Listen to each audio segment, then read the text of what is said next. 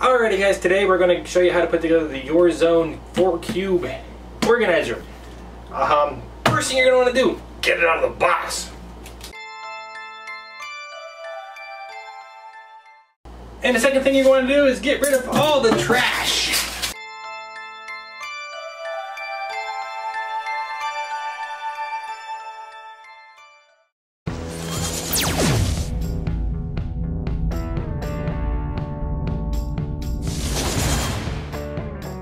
Okay, with everything out of the box, you're going to want to go ahead and make sure that you do have your screwdriver or driver and a little hammer. Should have grabbed a smaller one, but you know, whatever. And then the directions. We probably don't need those because it should be pretty self-explanatory. I mean, yeah, it should be pretty self-explanatory, but well, we'll look at it anyway.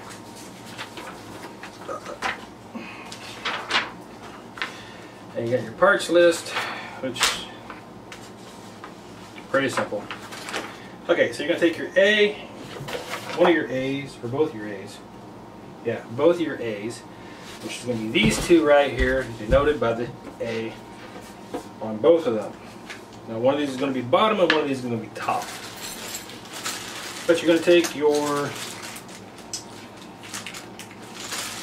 number 2 dowels, or what they're calling number 2 or 2. And you're going to need 4 of those.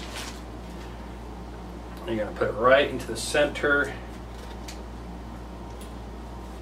of each of these on each side.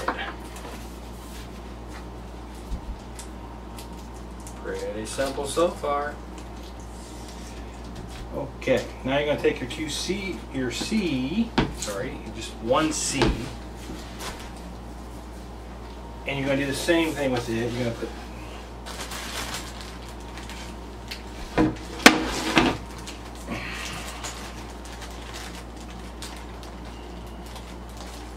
one of the number 2 dowel on each side.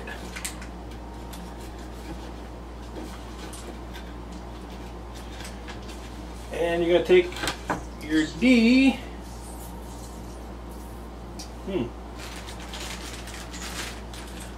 And the D looks to be a little different. But they didn't give enough dowels.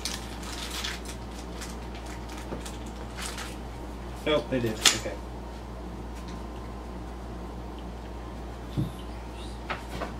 Well, it doesn't look like they gave enough dowels. It looks like we're a few short. Because it says to put 2 on the one side of the 1. That's 1, 2, 3, 4, 5, 6, 7, 8. Must have dropped a few. Aha!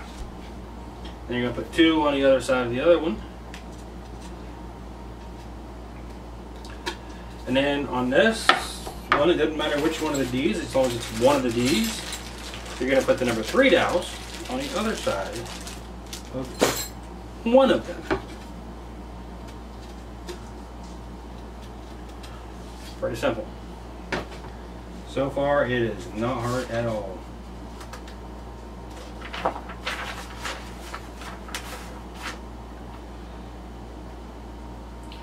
Alright, and then you're going to take one of your A's and you're going to lay it flat on the ground.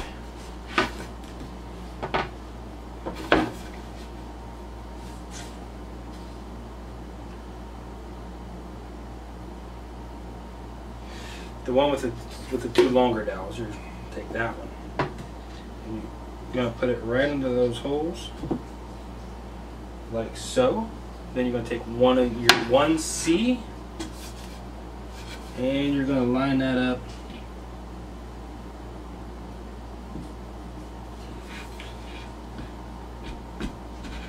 to put your longer dowels into it. Then you're going to take your other D. You see how that dowel popped up through this hole? That's why they wanted the longer one there. So you're going to line that up with that, making your 2 small dowels at the top. And then you're going to put another A at the top. And then it says to put your B's on the sides. Now, if we let this go, it's gonna fall. So if we put an A on top, it's going to make it more unsturdy, right?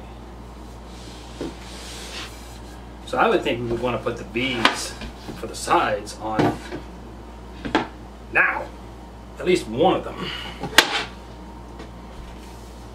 I'm just saying. Sometimes the directions don't quite add up. See, if we put one bead on the side, now she doesn't fall.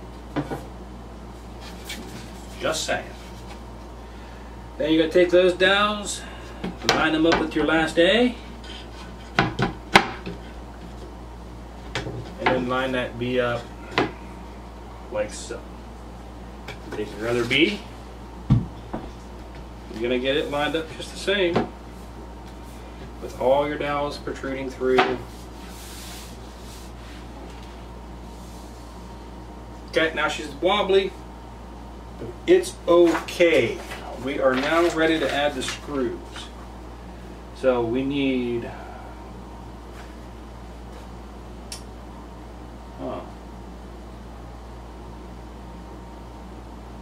12 screws and 12 caps.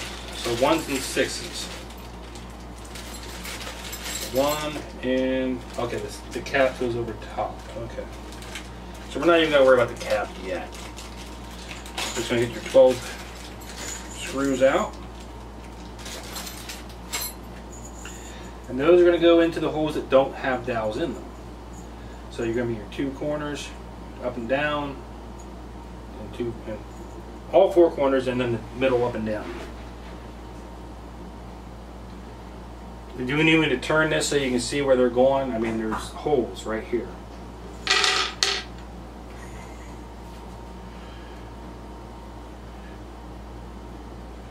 Now for your first one, you're going to want to secure the other side with your hand.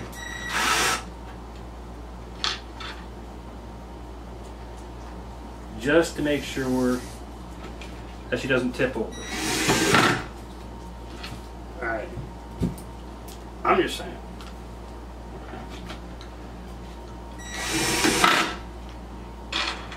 Of course, after that, it really doesn't matter. You can just plug them right in. No problem at all. Now, we got 2 more to put on that side, so don't think I'm forgetting them, because I'm not. I'm just going to secure the top portion of this as well.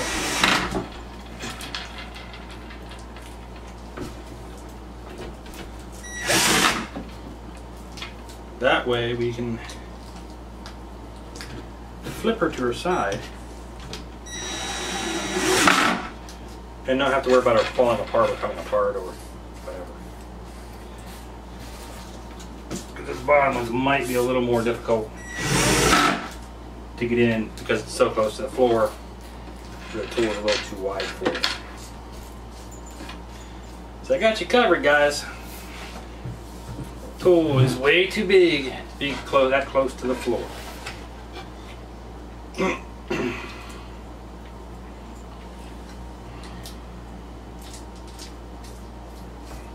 See how it hangs over so much? That would have been hard if I left it standing upright.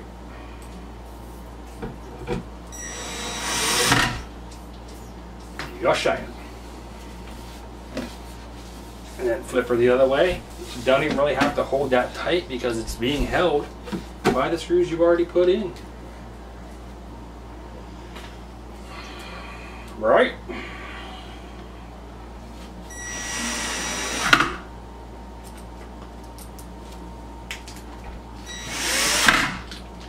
Now it says to put these caps on, which are number 6.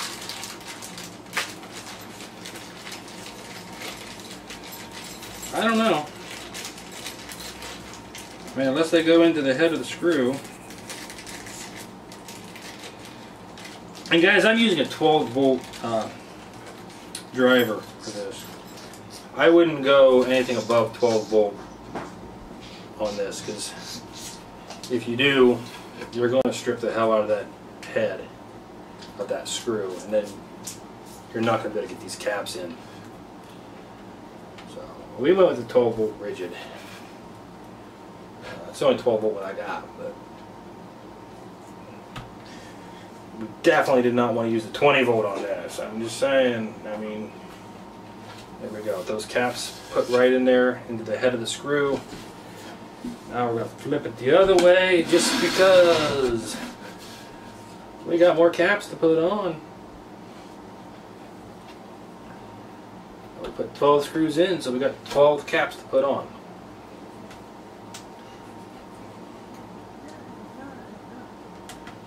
You should be able to follow right along with me, right? Hey, we'll put a link for this product down below in the description if you want to check it out. I mean, it's simple to put together. Looks like they gave me 13 caps. Did they really give me an extra cap? Oh, wait a minute. It might be for something else. Because we're not done yet. Okay.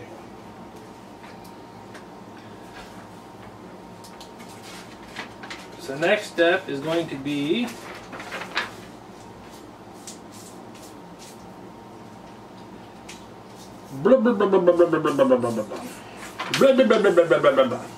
next step. We're going to take our number 4s, and those are the little nails. And it says we need 16 of those. There's going to be 2 for every corner.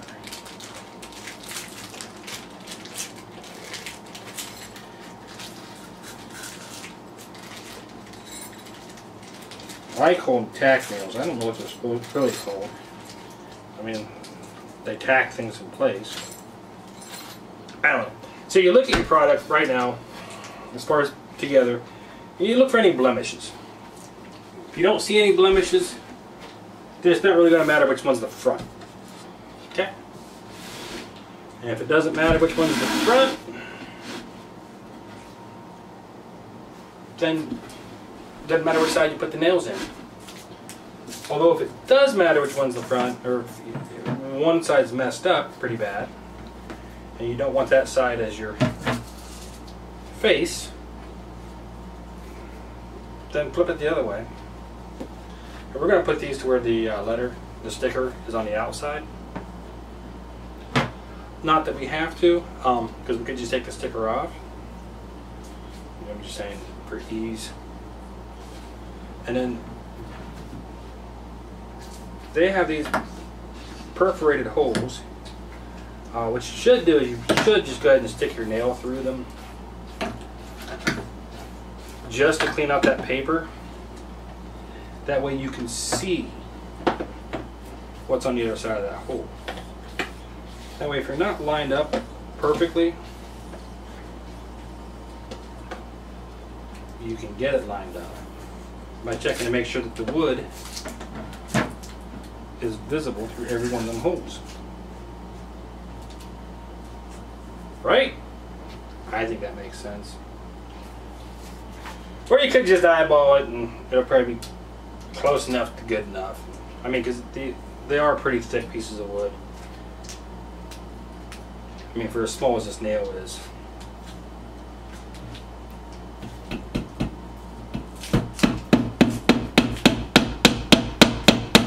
Now I'm going gently and being careful.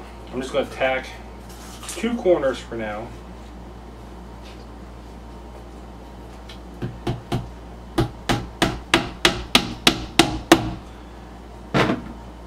And then we'll tack the other one too.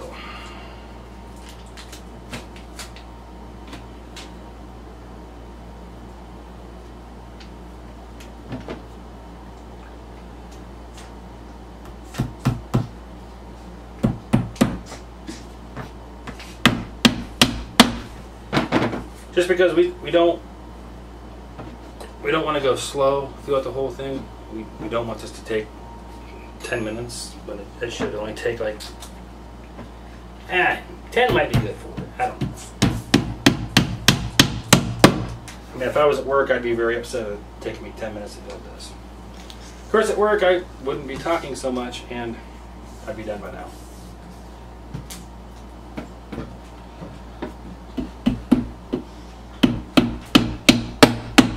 I'd also be hitting them harder and getting everything done faster.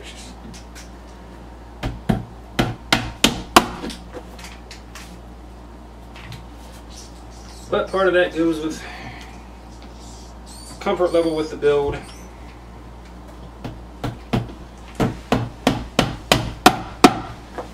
And how many times you build something, the more times you build it, the more comfortable you're going to be with it.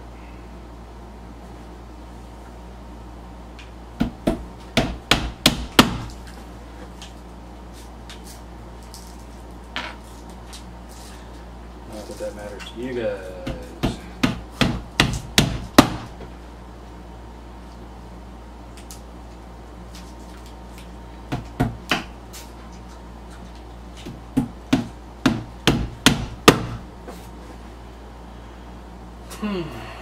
You don't even have to move for this, guys. You can build this whole thing sitting on your butt.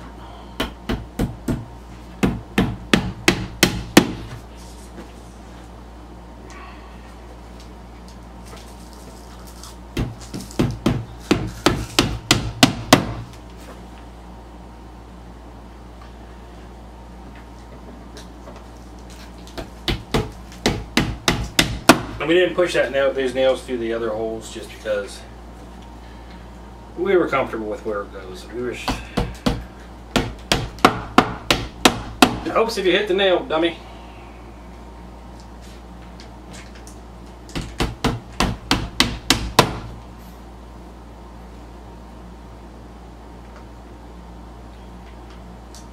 I'm missing. No, they gave me an extra nail. Did they really give me an extra nail?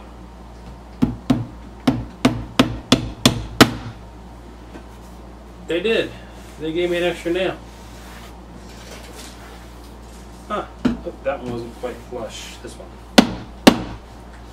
Alrighty, we got an extra nail. We're just going to set that off to the side just in case we need that later.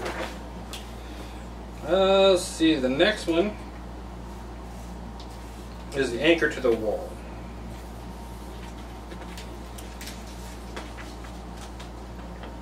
Guys, it's like 2 foot tall. I mean, it says it's not designed as a freestanding unit. And therefore you should anchor it to the wall. It's 2 foot tall. Now, if you had little ones, okay, anchor it. But my daughter's 5 years old, so I'm not going to worry about it. She's bigger than it is. She shouldn't be climbing on it. She should know that better than that. She should know way better than to be climbing on it. But it's saying it's complete. The only parts I didn't use is the anchoring it to the wall because that's more for littles. Littles. Not 5-year-olds. Unless your 5-year-olds are rambunctious, then you want to anchor it to the wall so that they don't get hurt. Mine wants to sit and be good. Alright, you want to give me those bins so we can put the bins in here for you? Okay, we're just going to set her up right. These? Yep. The pegs that we put in over the screw holes, those are on the sides, not the top and bottom, they're on the sides. So, anyway, my daughter picked out this nice, beautiful little unicorn storage bin. So, we are going to put that in there for her.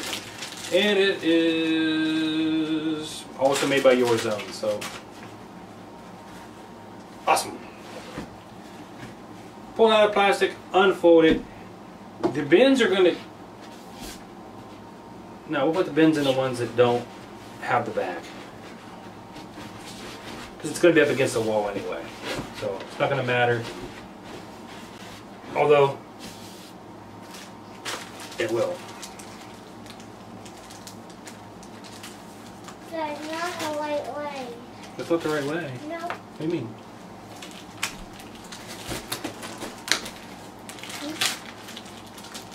What? It matches the picture. Well, I pinched that one out. Huh? Pinched that one out. That one's this one. Oh. And the other one she picked out was a beautiful little rainbow. Once these are filled with toys, they'll stay unfolded better. But for now, they're empty. so they're not going to stay out very well. You okay? Yeah. Okay.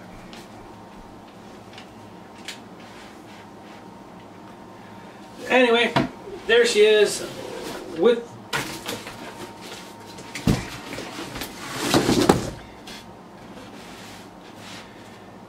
Anyway, she's put together with the cubes in there.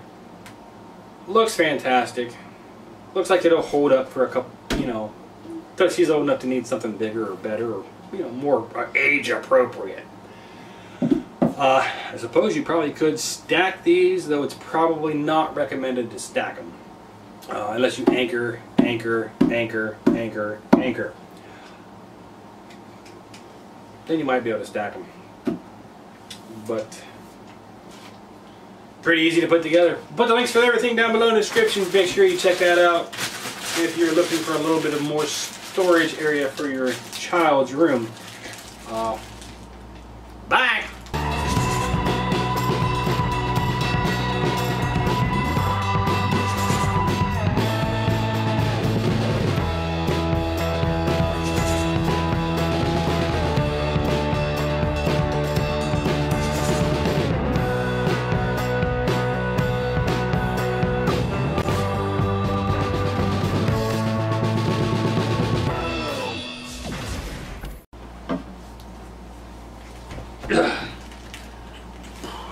Alright, what do you think, babes? Good. Huh? Good.